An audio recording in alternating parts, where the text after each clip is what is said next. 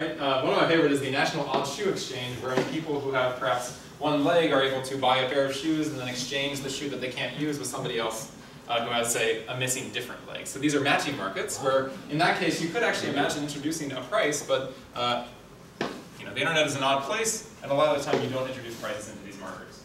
But more traditionally, folks have looked at things like matching workers to firms. Right? So for those of you who are in the audience and PhD students, this will be near and dear to your heart at some point, hopefully. You should leave here eventually.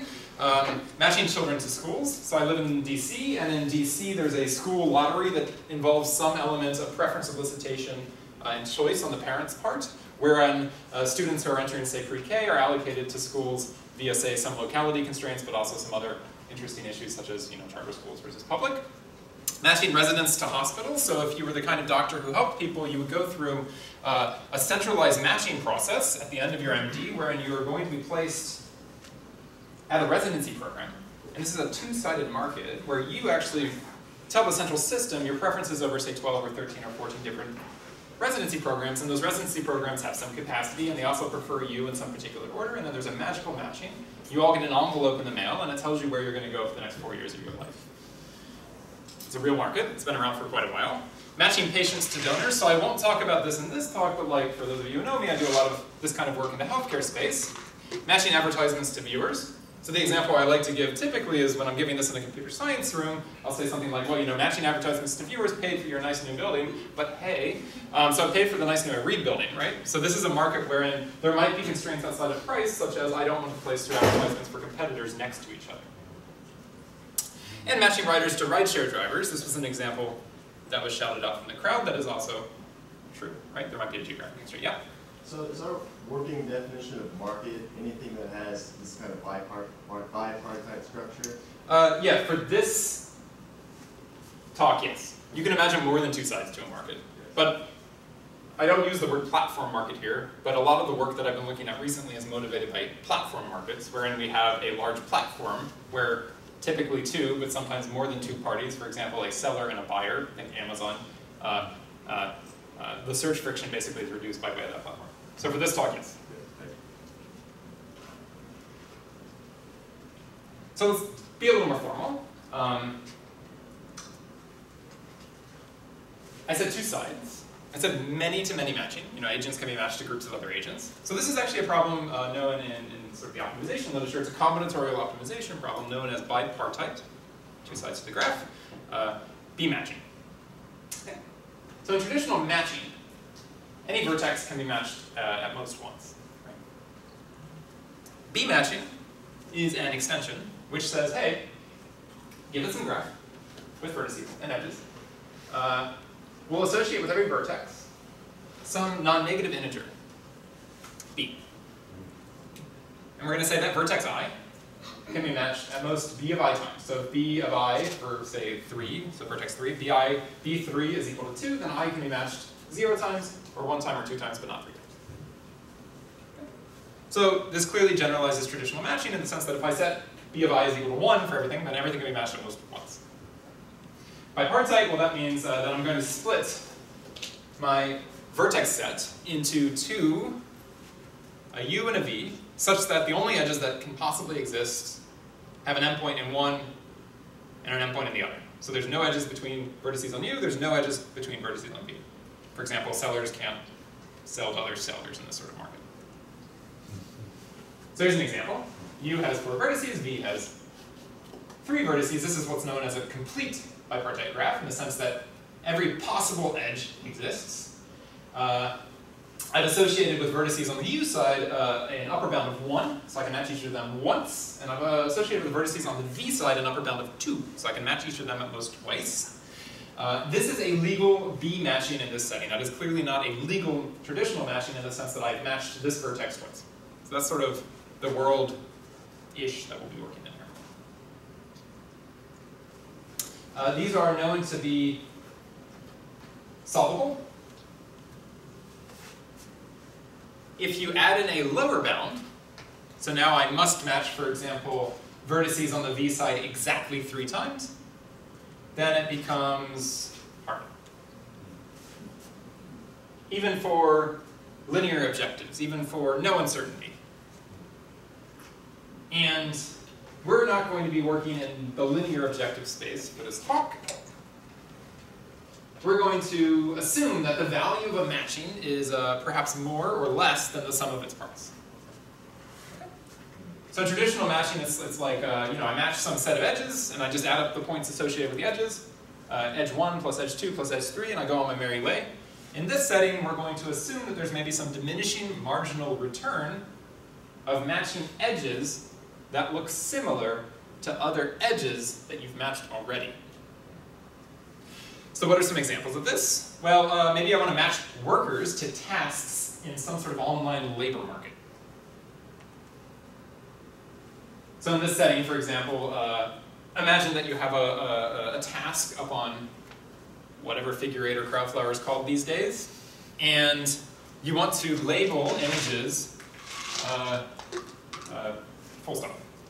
Then maybe you'll get diminishing marginal return for asking computer science professors repeatedly to label your images, and instead of getting 2 computer science PhDs, you're going to get 1 computer science PhD from the US, and the other one is going to be from the UK. And they're going to say, label this image of a car as a car and whatever the Brits call a car, or the hood of a car as a hood and a bonnet, right? Or a trunk and a boot.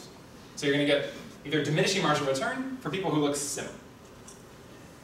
This will also allow us to encode things like soft constraints or hard constraints, such as synergies within that workforce that's sort of implied by what I just said, and maybe hard constraints, such as quota systems where those are legal.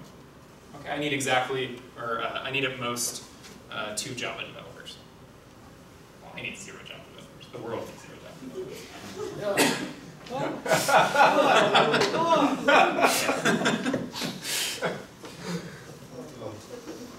Another example is internet advertising. I coded Java once. Another example is internet advertising. So there are 2 sort of commonly known metrics in internet advertising, reach and frequency. Actually, advertising in general, reach and frequency. Reach being the number, sort of the raw number of individuals that a particular advertisement hits. For example, if I hit the entire room with 30 of you or something like that, my reach is 30. Frequency is going to be the rate at which I hit an individual, once per day, or maybe the total number of times, right? And so you can imagine that there's diminishing marginal return, aka ad blindness, something like that, if I show you my advertisement, for the new Ford car for the 40th time. So, any questions about the motivation there?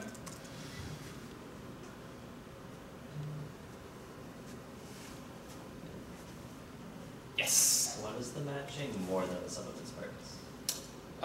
Yeah, so these are known in sort of the traditional economic literature as complementarities and substitutes. So if I have, for example, John is getting matched to items of clothing, then if I get matched to a left shoe, I value that at epsilon, and if I get matched to the right shoe, I value it as epsilon, but if I get matched to both of them, then I value it at 1, right? We're actually not going to be addressing that sort of problem.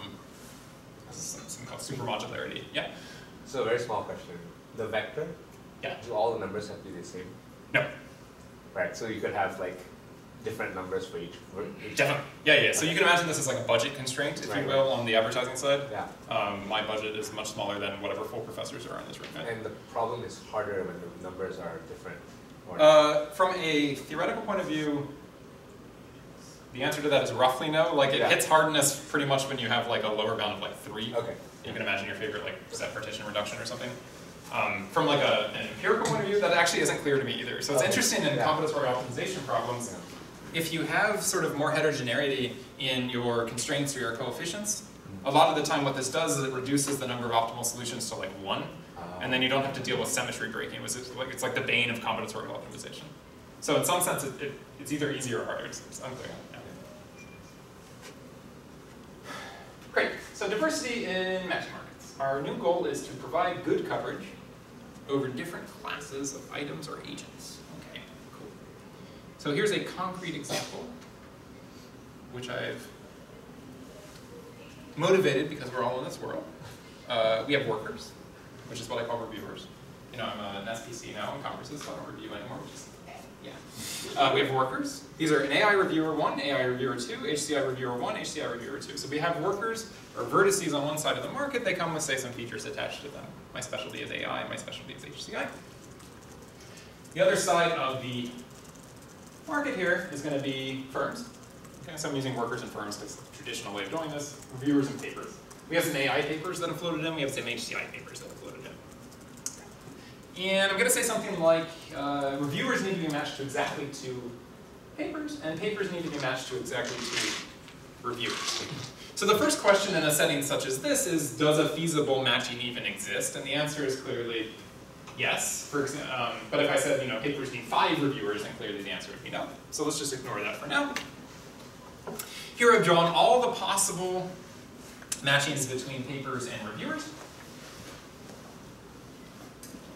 A maximum weighted matching, so let's associate with every edge some weight that's going to describe the sort of one-to-one goodness. So if AI reviewer number 1 reviews AI paper number 1, absent of any other outside effects like other reviews, how good would that review have been? Well, a maximum weighted matching will presumably do this sort of thing, right? So all the AI people go to the AI papers, all the HCI people go to the HCI papers. Now, in the context of reviewing, I'm sure we've all gone through this, some problems might arise here, right? Like, it could be the case that the best reviewer for one paper is in lab X at a particular university, and the second best reviewer is also in lab X at that same university, and the third reviewer is also in lab X.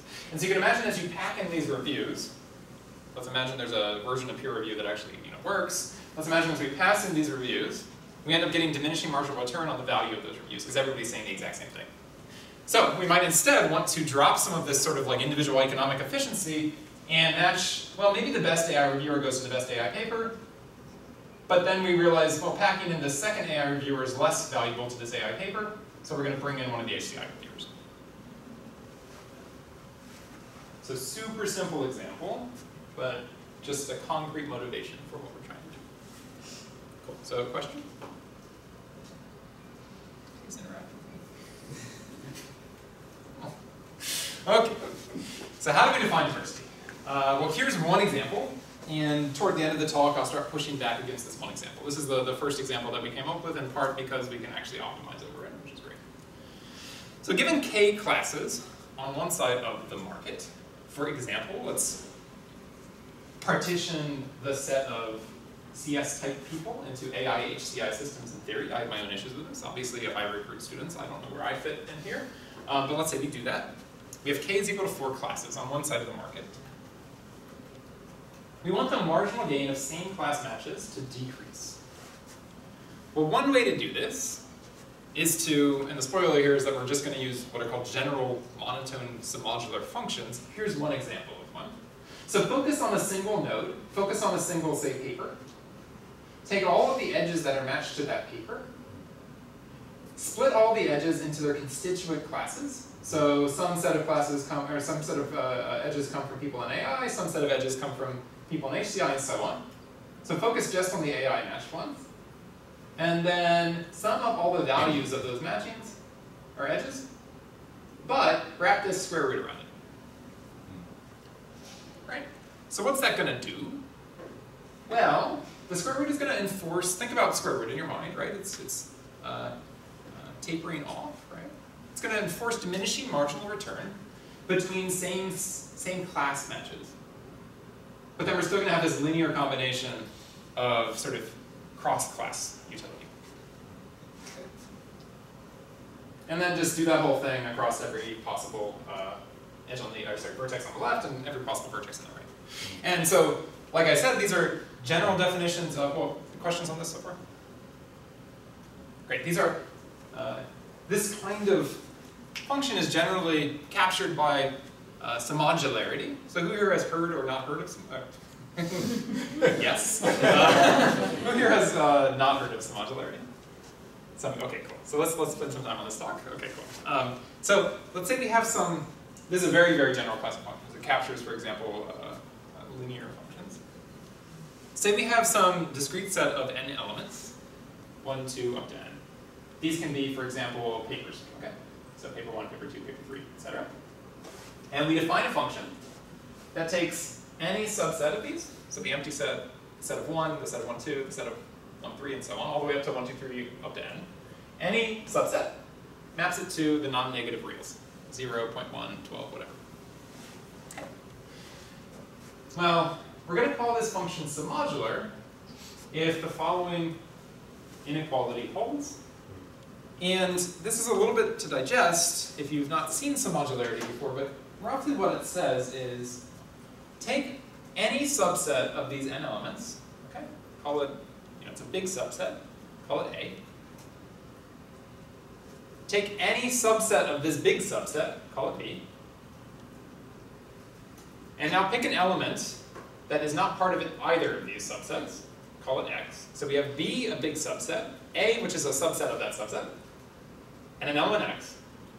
This says that the marginal gain, if I add that element to my little set, is weakly greater than the marginal gain if I add that same element to my bigger subset. Okay. So if I have a little subset and I add a new element, my F goes up by more than if I have a strictly larger subset and I add that same X to it. Yeah? Can you explain some, like, I guess, market or like papers and... Yeah, sure. So, something's going to be submodular. So let's just ignore all the classes of people, all the people, okay? So we just have reviewers. I think it is probably a true statement that at some point, adding more reviewers is actually going to give you diminishing margin of return on the review quality. Okay? So let's assume that that happens after the first review or something like that, which, whatever. What this says is fix some subset of reviewers, say this whole room. There's Jen Golbeck out there somewhere. She's an element who's not part of any subset of this room right now. If I take the value that I get if the entire room reviews my paper and add Jen Golbeck to it, I get some marginal gain, right? Now, for any subset of this room, so the left side, if I take just the value of the function for this and add Jen Golbeck to it, then my marginal gain is larger than what I got if I added her to the entire set. Okay. So she's added more to the value that I got from a smaller bit of the room than she added to the value that I got from the bigger bit of the room. Because it's just diminishing return. Correct. Yeah. And then for every subset. So pick the right side, pick subsets of the right side, and so on. Pick like more than 2. Right. And we're going to call it monotone if the function generally gets bigger,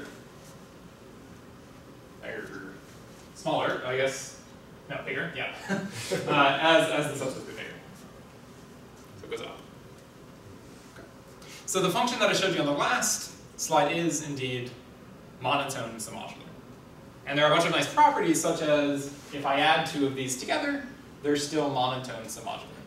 So all we need to know is that, say, square root is monotone submodular, and then if I add a bunch of square roots together, or if I put a lambda in front of one to regularize it, or whatever, all these properties are still good, which is lovely. Well, definitely not in this talk. So this talk is going to focus on balancing diversity and efficiency in a principled way. We have some work on this in the offline case, which is to say where all the vertices are known a priori. This is not super common in the context of markets, right? So it is common in like reviewer matching in conferences. Everybody signs up, all the papers go in, you match. Most markets are actually what are called online. Advertising, crowdsourcing, dating, etc., where one or both sides of the market arrive in an online fashion. And then if we get to it, we'll start talking about a motivational application that some folks in computer science have been working on, including Ken Schubert here in the back. It's like primarily her work, hiring a diverse cohort of workers. Okay. We'll take a multi-arm banded approach to doing this. And if we get to it, talk about some ongoing work here in Maryland. And I definitely won't get through that, but you should ask me questions as we move. Yep. When is like diversity useful? Like if you're riding an Uber, like, or if you're, if you want an Uber, you're not gonna want a Uber from like the next city. That's right. Yeah. So this is obviously not always correct. So actually, that linear style function that you would want there, which maybe is minimizing, I don't know, waiting time, something like that, that is also captured by monotone submodularity. Okay. So it is true that if you notice that all of those less than signs have a little underline. So linear is basically equalities. If I add x, yeah. Okay, gotcha. So you But have like English majors reviewing here. Yeah, so reviewing is one, crowdsourcing is one, labeling images, for example, I want boot and I want trunk. If I get 2 or 3 or 4 trunks, maybe I get marginal return. It's diminishing. Advertising is certainly one. Recommender systems in general, right, are going to be one of these. Go on Amazon and you get like 15 dishwashers advertised to you or whatever. I get diminishing marginal return for the 16th dishwasher that you pack in there. And I guess you could make up your own example for dating. And certainly in the case of workers. Great. So I might actually just fly through this. I think this might be a little too like theory CS for this audience, but we're going to be operating through the rest of this talk in sort of an online markup. Okay, so we're going to assume that we have a bipartite graph, set of vertices U. U is going to be known entirely. Okay, so I know U. I can tell you U right now, but V is going to arrive one by one. Okay, it's going to happen over T time steps. So once per second for 24 times 60 times 60 seconds in a day, a vertex V is going to arrive. And it's going to be sampled independently from some distribution that I know. So say this is, again, advertising, and I'm Google or I'm Baidu, then I have a very good estimate of what the distribution of the eyeballs that are going to be flowing into my particular web properties is going to look like. I don't know who exactly is going to come in next, but I can draw with a reasonable amount of confidence independently from this known distribution that I've learned over the years. We'll make the assumption that a vertex V must be assigned immediately and irrevocably or rejected. So a vertex V arrives. It has some subset of potential edges with vertices on the U side, and we have to immediately choose one of these or reject, and we can't revoke it, which is to say I can't show you, say, an advertisement or something like that, and then 5 seconds later say, take back these, I'm going to show you a new one. Because then I can't charge both advertisers. Well, I probably could charge both advertisers. And for the theory portion of this talk, we'll assume that T is really big, and that there are a lot more vertices arriving. I guess these are kind of proxies, but a lot more vertices arriving than there are on the U side of the market. Now, in traditional matching, one assumes that after this process is complete, the utility one gets is the sum of the utilities of every edge that you matched. Right? We're going to use our new hammer, the monotone summodular function. Non-negative just means it's ever negative. Monotone summodular function f over the edges E. And again, this captures linearity. Now our goal is to design some algorithm called alg that's going to find a matching between the U side and the V side, such that when I receive F points for that, so F on that matching, I want to maximize the expected value of that matching. So it's going to be a randomized algorithm. It's going to have to handle the randomness that comes along with sampling from a known distribution, and I want to maximize the expectation of the kind of points that I get. Right?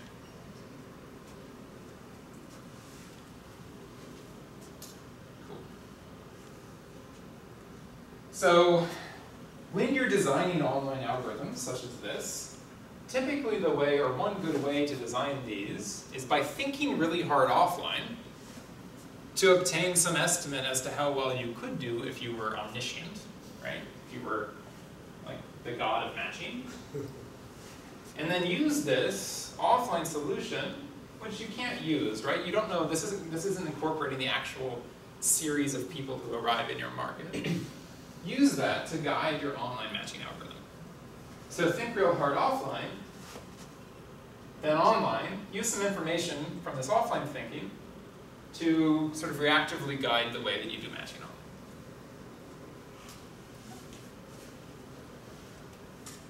And I'm going to skip going in depth into any of this, but like, there's a nice continuous relaxation of some modularity that we use to guide our offline solution to this. So remember, we know the distribution from which people are arriving.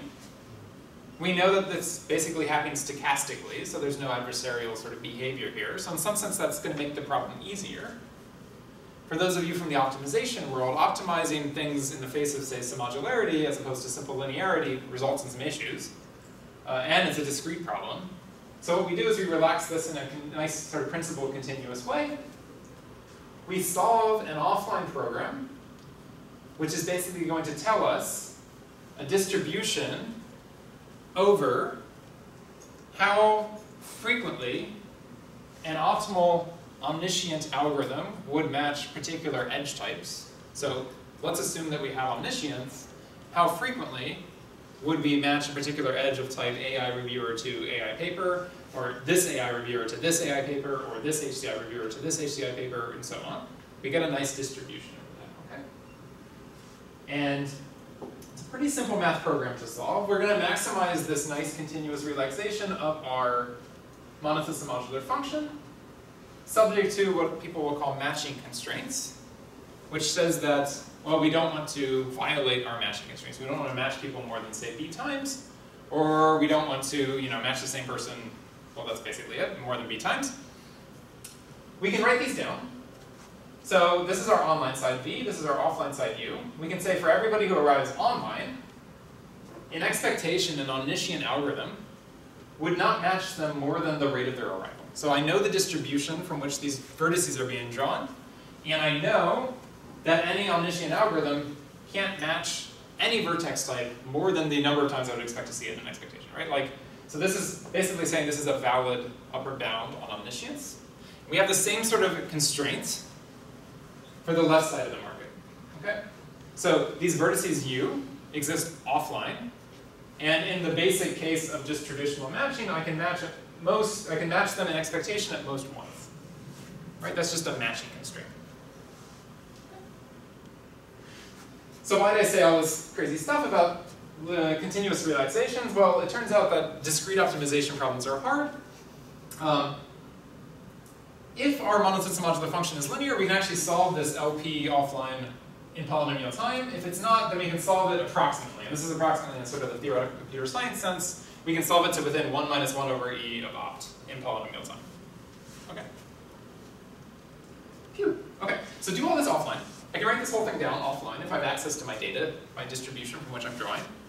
What this does is it yields a probability distribution, x star, over these different edge types.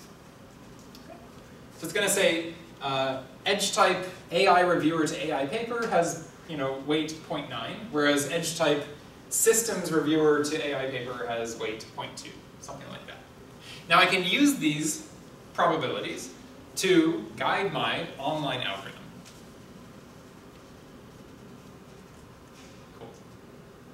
So I said that this is a two-phase algorithm. One is to do things offline, the second is to do things online. So say we've solved that offline program to some sort of close to optimal solution. We get our probability distribution x star, and now we can just do some simple sampling online. For example, when a vertex v arrives, we get a set of edges that we can match v to. V can match to vertex u1, vertex u2, or vertex u10. What we'll do is we'll sample from this set of neighbors for vertex v with some probability where an edge gets higher probability if it is more likely to be included in an omniscient offline solution, and it gets lower probability the more frequently I expect it to arrive. So what is this doing? It's saying, well, the offline omniscient solution says this is a valuable edge, so let's try and match it. But if my rate is really, really high, if I expect a ton of these vertices to arrive online, then I can probably not lose anything by waiting, right? Maybe I can wait for the next one to arrive. So the ones that will be matched the most are the ones that I don't expect to arrive very much, and that the omniscient offline solution set are really valuable. So sample probabilistically. If that's a legal edge, which is to say if the vertex u I'm matching to is still matchable, choose it. Otherwise, don't.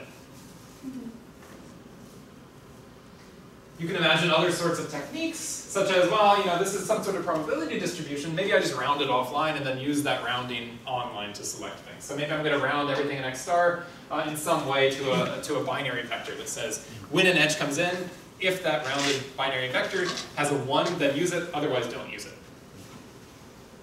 And this is something called, draws on something from the TCS literature called contention resolution, which is used basically for online matching. So in the context of time, I want to skip over some of the theory stuff on this. So we proved some stuff about these algorithms, great. We've also started running some exploratory experiments in these settings. So I've been motivating a lot of this from advertising. You can also motivate it from online worker crowdsourcing applications. So what are two common modular functions that are applicable to those application areas? One is budget additive. So I have a budget, right? I'm only going to get points until I run out of budget. I'm going to, let's say that I'm an advertising platform. Well, I can keep showing advertisements after I've expended an advertiser's budget, but he or she isn't going to pay me at that point. So I can actually represent this as a monotone modular function, which basically says I get linear value back until I hit a cap of B, the budget, and then I keep getting just that linear value up until P. Or I guess in this case. So you can imagine this is just like a linear, linear, linear, and then just flat. You can imagine weighted coverage of sets of elements, so this will actually dovetail nicely with the work I'll be talking about on hiring that Candace has been involved in. So we'll have some sort of, say, function that basically does diminishing marginal return as I pack more and more elements into a set. And our framework is going to be in the B-matching setting, and we're going to compare not against that offline optimal that was solved in P-time, but we're going to say, hey, we're computer scientists, so we're not afraid of things that are solvable in NP, that aren't solvable in P-time, so we're actually going to solve to completion some crazy big offline math work. And we'll compare against some state-of-the-art methods from the theory world, and it comes out pretty nicely, actually. So these are like pretty naive, simple algorithms, and we chose them to be so we could prove stuff about them. And in practice, you would actually bring in some heuristics, right? You would bring in your favorite parameters that throw in front of your favorite regularizers, and you would tweak that stuff. But even if you just use our simple algorithms, these two in green, it turns out we can do really, really well against omniscience, which, hey, by the way, we're never going to be able to do anyway because we're not the gods of matching. Yeah.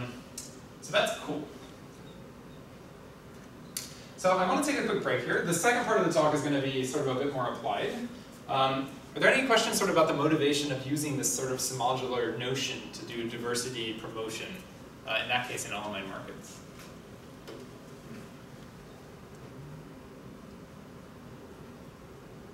Any questions about life? Yeah. So one of the assumptions that you made was that there's no adversarial things going on. Yeah. It's the people arriving stochastically. Yeah. In this setting, how likely do you think that assumption will hold? In hiring? Yeah. I see. And if it doesn't hold, does your approach blow up or like? No. So yeah. You know what I mean? And this is maybe like a longer theory conversation. Yeah, So yeah. in online matching, there are a number of different sort of distributional, like arrival rate assumptions you can make. Yeah.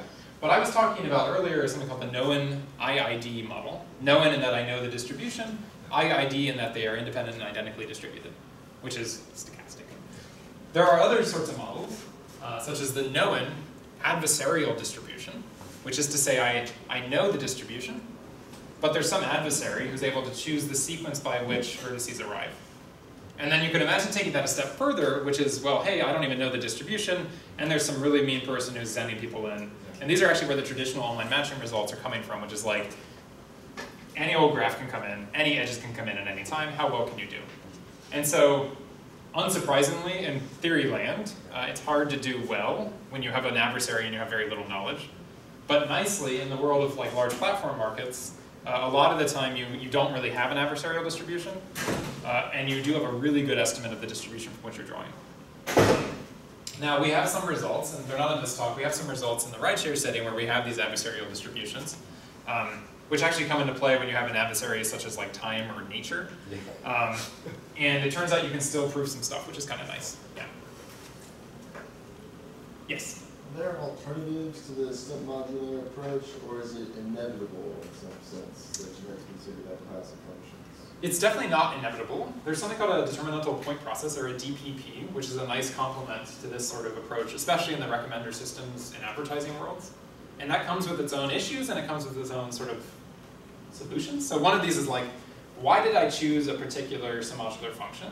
And we'll talk about that a bit moving forward. The DPP is a bit more interpretable than that. I won't go into depth what that is. You can actually do some nice sort of like sampling things with DPPs. but it's going to rely on like an enormous amount of data to be able to estimate the reasonable parameters for it. So basically, DPPs aren't going to be very useful unless you're like literally Google. Yeah. But you can also imagine, so these are both soft constraints in that I've pushed them both into the objective. One could imagine trying to futz with quotas as well, hard constraints, right? So for example, in advertising, there's a notion of fairness, but you can also view it as a notion of diversity, which can be implemented via what's called a smoothness constraint, which is to say that if I have, say, a campaign that hits eyeballs over multiple weeks, I want the impressions that I get at week A to be within a bound of, say, 0.9 and 1.1 of the impressions that came from the week before that. And I can actually define this over multiple advertisers or multiple eyeballs as well for some form of diversity. And so that's a bit more of like a hard constraint.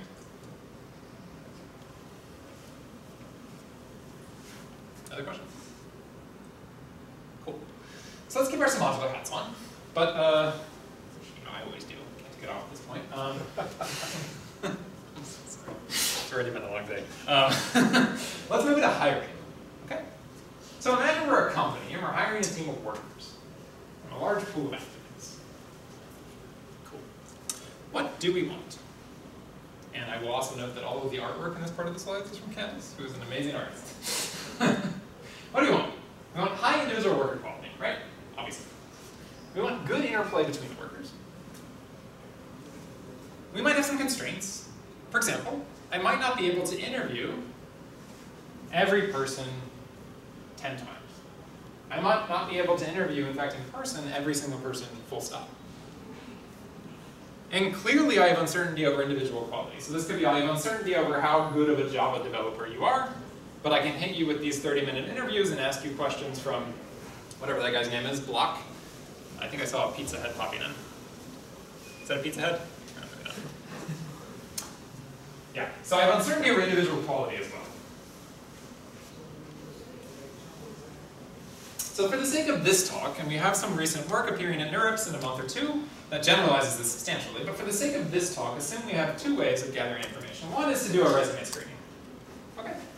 So this is motivated in the context initially of CS graduate admissions, where we have a homegrown system for doing basically what amounts to resume screening, right? Application screening. We can also do in-person interviews.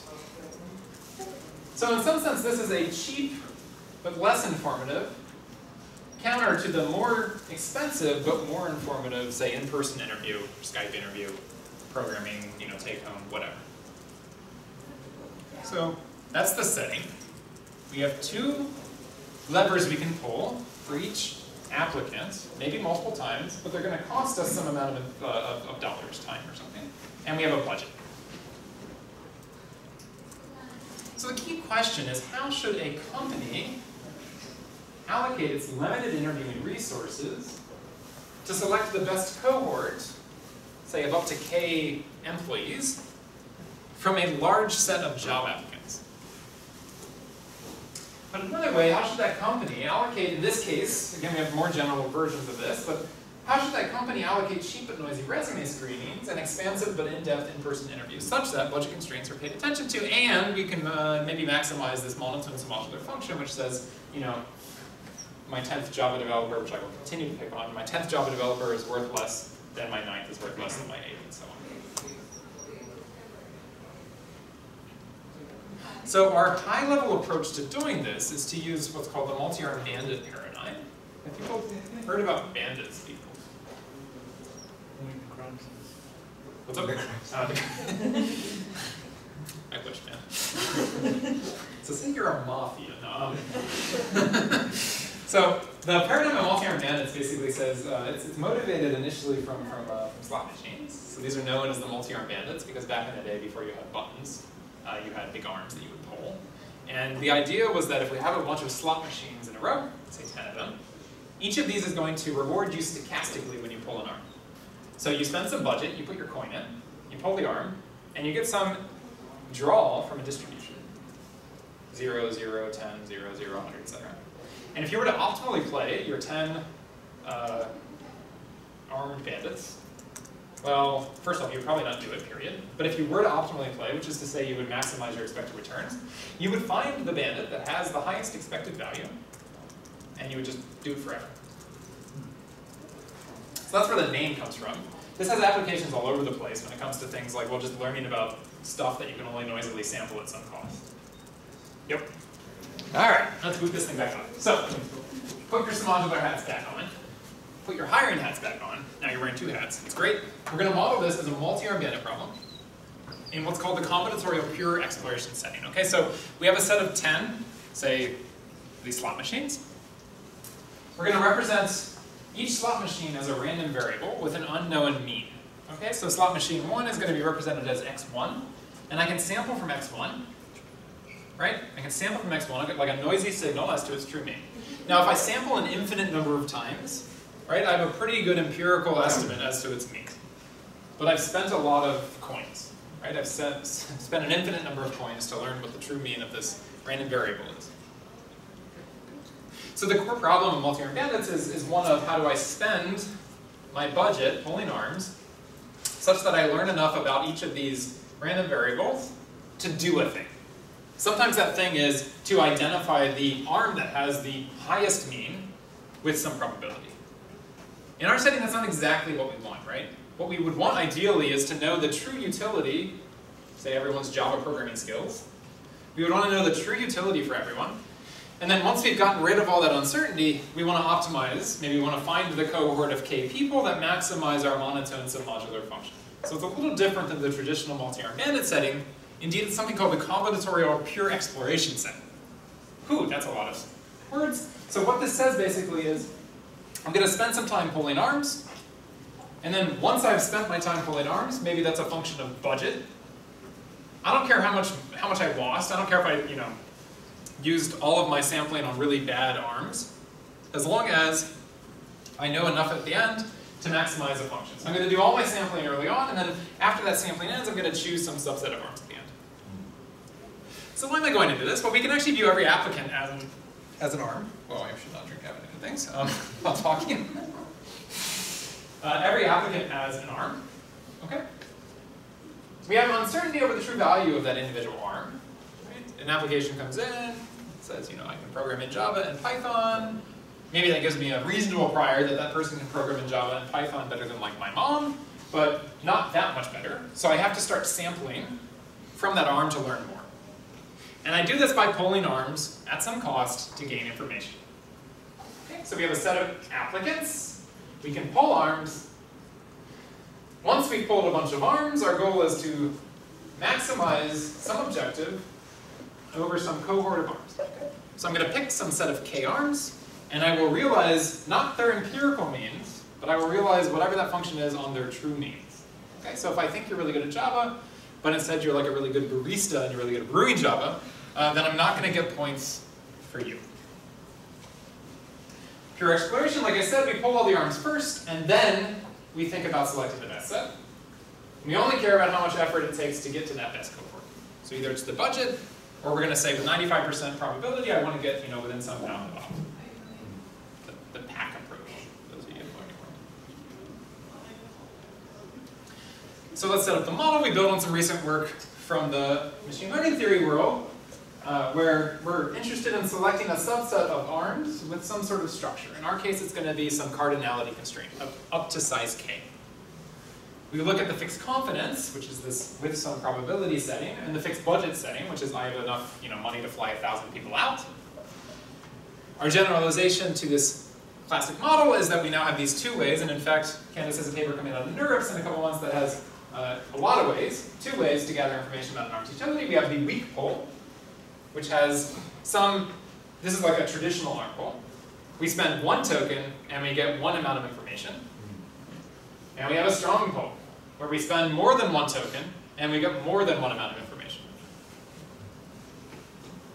So the direct proxies there are a resume screen, and a Skype interview, or a flyout, or a graduate interview, something like that.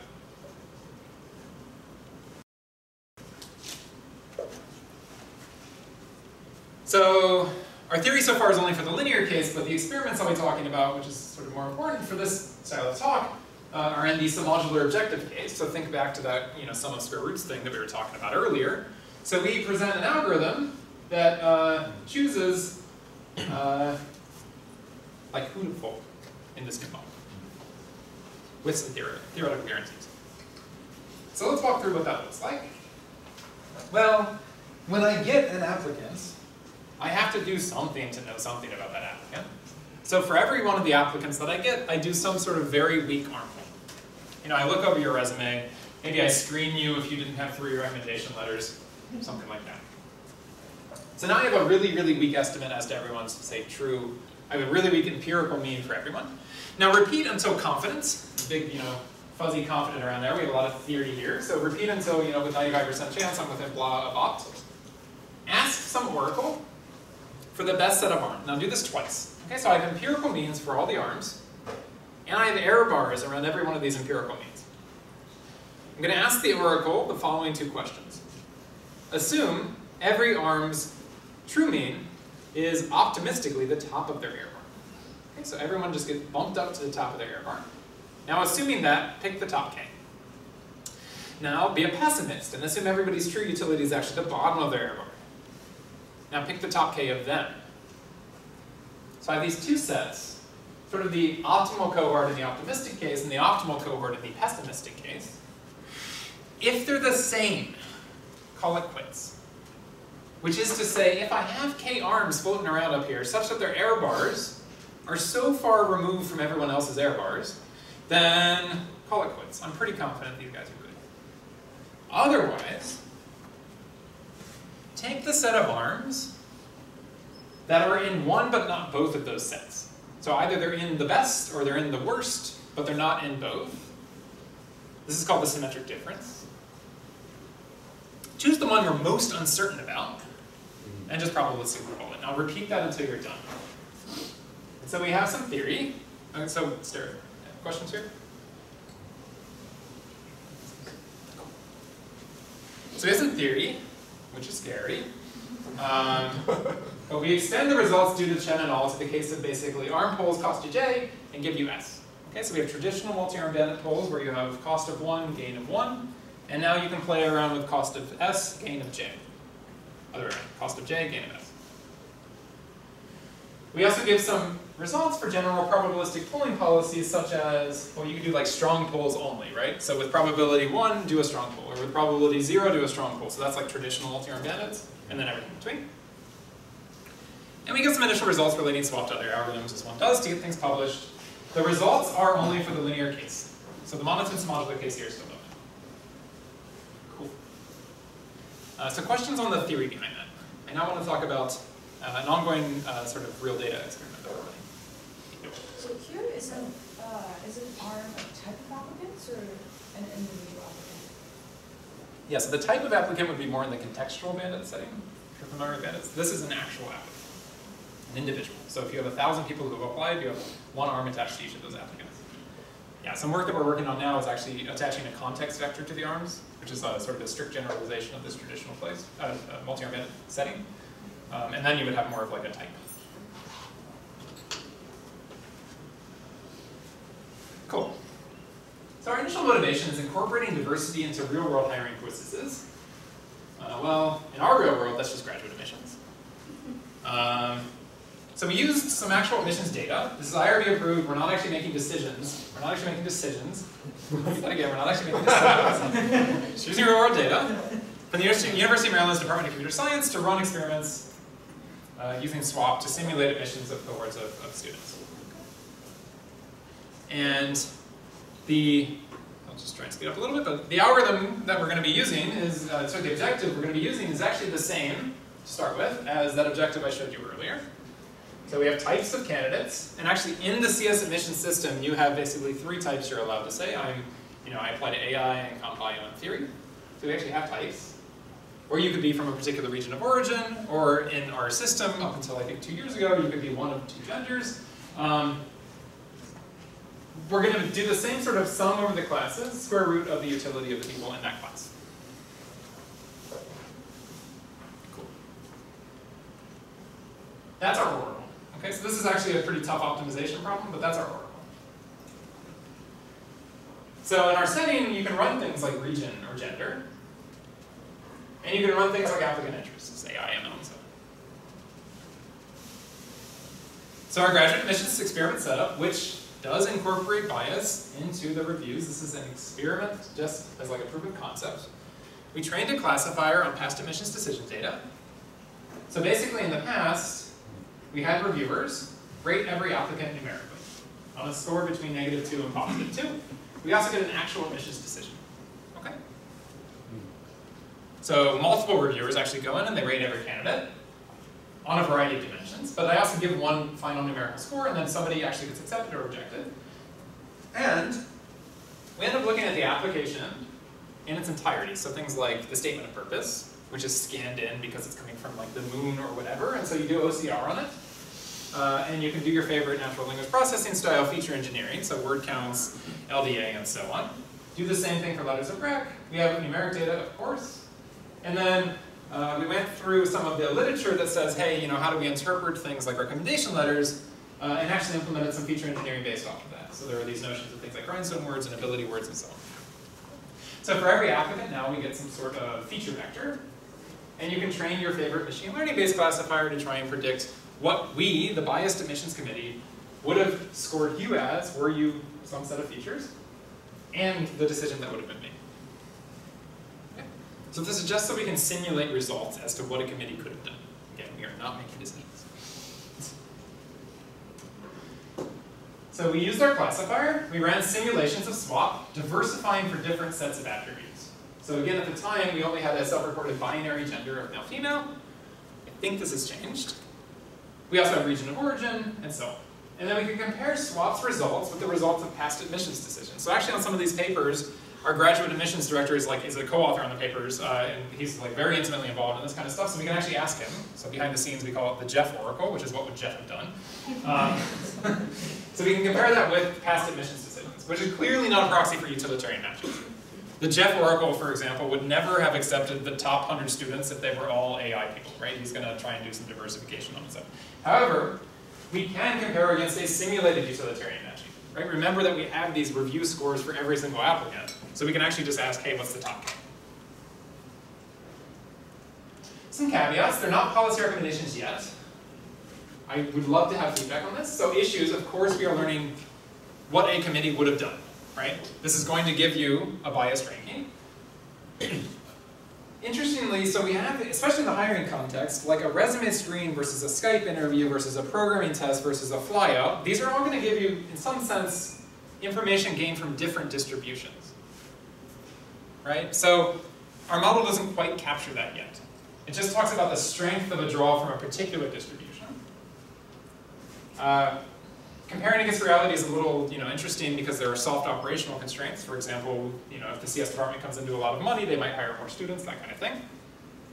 Obviously, we can't measure the true utility of a student, and we're just starting to apply for a longitudinal study I guess we actually have some code in for this. So Candace has actually done some code for this with the graduate education school. We're just starting a longitudinal study that tracks student success over time to try and get a better measure of this. Okay? So I don't want to actually accept students who look good right now. I want to accept students that are going to really sort of thrive in the program, which is to say 5, 10, 15, 20 years down the line. How well do they do? Okay. So clearly there are some caveats here.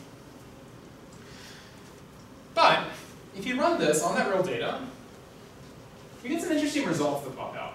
And I won't spend too much time going over the actual numerical details here, but the take home is basically you can rearrange who you're admitting such that you can increase, under a variety of these sort of different diversity style objectives, you can increase diversity substantially at essentially a very low cost to sort of what the matching world would call economic efficiency, but sort of the top K best fit. Okay? And some behavior that you would expect pops out of this, right? So for example, these are from I think 2015 or 2016 in CS. There's clearly a bias towards from North America. Some of that might be right, some of that might be wrong. And when you start diversifying over, say, region of origin, well, exactly what you would think happens. But there's going to be this endogenous trade-off between individual applicant strengths across those clusters as well. So it's not just like a quota-based system for doing this. And I'll leave with some ongoing work. I think I have 4 to 5 minutes left if we reduce my talk by a pizza break. So We ran this during, I think, the 2017 PhD hiring season. And this was, I think, on like 6 or 7 or 8 different students. We had Jeff actually call out and interview people. That didn't go into the actual scoring, though. That was a part of our graduate admissions data set. So there was just a discussion. And we also did a small-scale survey of past committee members to try and estimate things like S and J. So J, I think, was 6 times for a Skype interview cost 6 times as much as like a resume screen. Some ongoing work that we're really thinking about now, which is like, how do I pick a submodular function? How do I actually do this sort of diversity promotion correctly, right? I picked this somewhat arbitrary sum over square roots function, and in part that's because we can optimize over it. But there's this whole world out there of people doing preference elicitation, judgment elicitation, preference aggregation, and judgment aggregation, which would say maybe we should ask policymakers exactly what they want in a way that they can understand, and then develop a system that aggregates those wants into an objective function for the actual system here. So we can try to learn, in this case, some sort of monotone submodular function that best reflects the collective beliefs of the set of policymakers. And we have some initial work in sort of a different setting, Kidney Exchange, that's doing some of this, so I'd like to start applying some of that to hiring. And then also we came into this problem of, how should we partition? Should AI and HCI be different? No, of course not. So how can we learn these partitionings? And then finally, detecting bias in application materials is interesting. Some second ongoing work is in the context of tiered hiring. So here it's a generalization in some sense of the paper that I was just talking about, where we're going to derive a system that will progressively sort of whittle down the set of applicants to the final set that you need. So again, put on your large tech company hat. You have 1 million applicants. You have enough budget to do 10,000 phone screens. You have enough budget to do 1,000 flyouts. You have enough budget to hire 100 people. How do we subselect through those applicants under the assumption that the value of later interviews gives you more information, but costs more?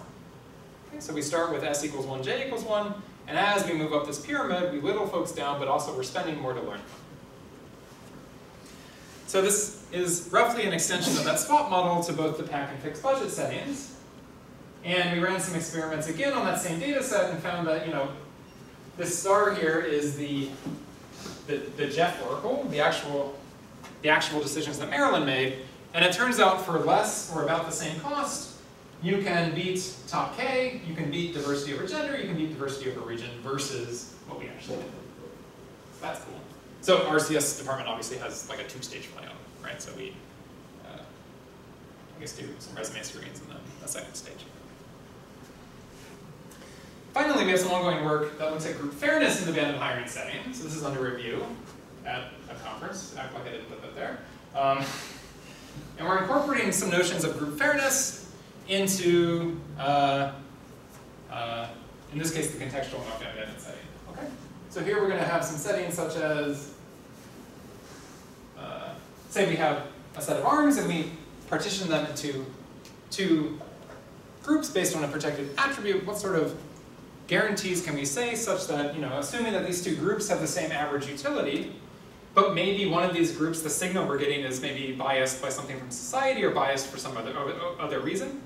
What sort of guarantees can we make about polling policies and about the kind of outcome that pops out of this? So we're incorporating the group fairness technique from machine learning into this world. And finally, Candace is working with, I guess now she's an undergraduate, on a system called We Predict that looks at detecting bias in application materials.